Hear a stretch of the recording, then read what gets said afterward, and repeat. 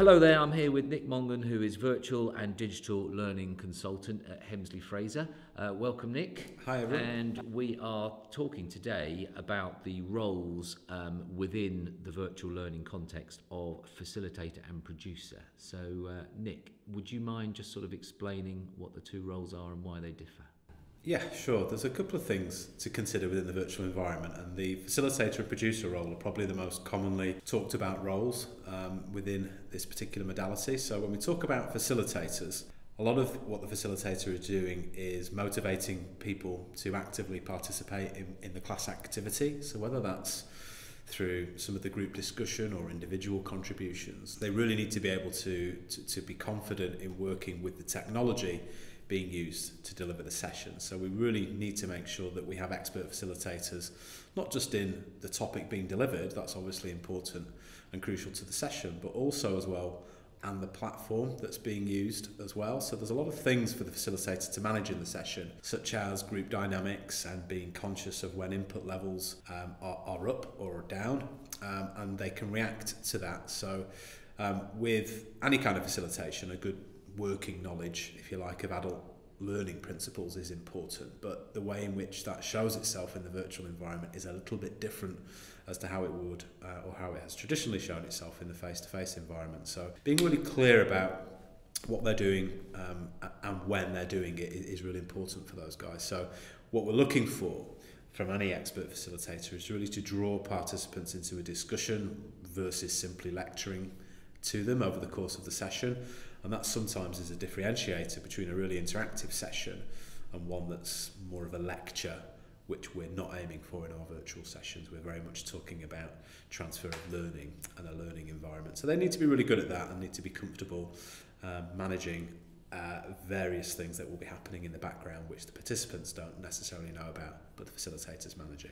And do you have facilitators they focus or specialise in the virtual learning side of things rather than the classroom side? Yeah, we do. Yeah, we have facilitators working across the HF network who exclusively work virtually, and we have a growing pool of global facilitators as part of our faculty who come into that. So we have some good principles and guidelines that we work very closely with our colleagues in the resourcing team to manage, and we have a group of facilitators who we're very much pleased to have as part of our faculty. So there is an accreditation process in that, and similarly for our producers as well, that also play an important role in the classroom. We also get asked quite often about the producer role and what that brings to the environment.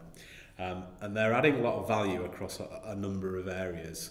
So whether that's before the session started and they're doing some pre-class practice with the facilitator ahead of the event to make sure that everything's set up, that the layout's correct. So there's quite a lot of setup that's required for virtual training so that the group discussions work effectively on the day and seamlessly are being delivered, whether that's in the same way as you would with the face-to-face environment. There's a bit of classroom configuration that goes on behind the scenes to make sure that things are set up for the success. So producers often really add value in that regard.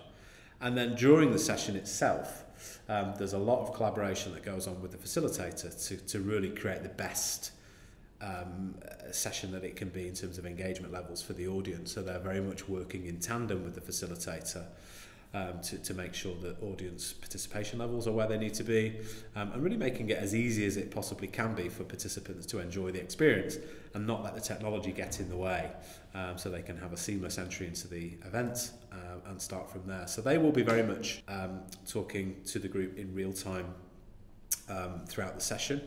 They will be supporting the facilitator in their facilitation through managing the platform, through introducing exercises, potentially debriefing on some of the exercises as well. And the other thing that I think everybody sort of sees as a given for the producer is resolving technical issues, which they are also very much capable of doing so. But a lot of that gets done, let's say, taking a rough estimate of saying 80% of those issues will happen very early on in the course.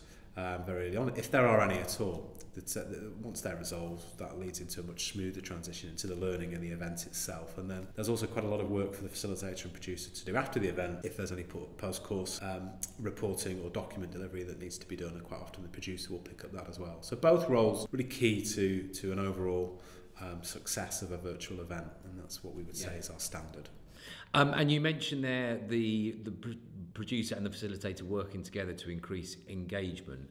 Is it too simplistic to say that also has implications therefore for maximum delegate numbers, in terms of if you've got both of them working together, you can have more people on the training? Yeah, there's an additional benefit to being able to have more people in the space sharing learning, because you've got two people managing that part of the process. So historically we've worked with smaller numbers. It's often the kind of $1 million question that people will ask about how many people is the right amount of people to have in a virtual classroom, and we've seen sessions running up to large group sizes with about 100 people on it. Typically we're running to somewhere closer to about 30 participants in an event being produced and facilitated, which we feel is a manageable amount of people to have when you have that dynamic of facilitator and producer, which is great. It means you can have a larger audience, you get more collaboration or opportunity for collaboration with a larger audience. Sometimes you can have really good, and there's no reason why you can't have a really engaging event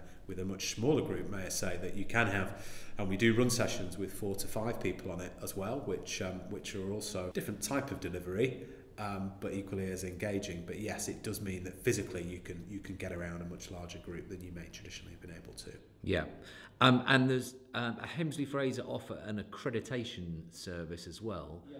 Could you just explain what that is, what's involved? Yeah, that's an accreditation for delivering virtually that has come about through some opportunity that we saw with a number of global clients who were faced with a typical challenge of upskilling their existing workforce to deliver and work virtually.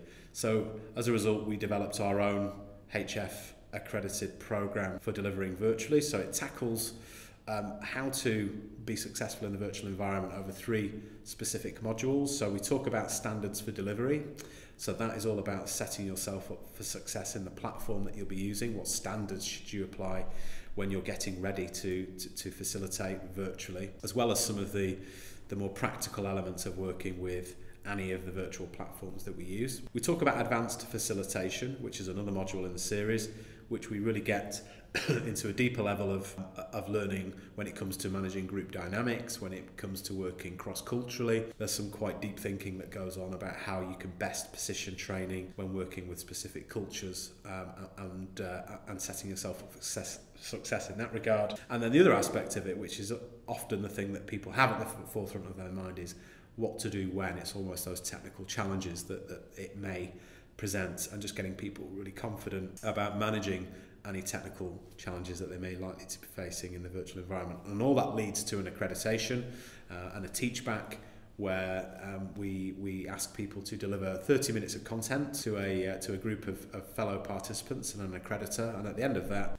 ideally you would come out with an accreditation to deliver virtually, being offered by HF. So that's something that we expect all our faculty to go through, and we manage any new joiners to our faculty through that process as well. That's great. Thanks, Nick. Thanks very much.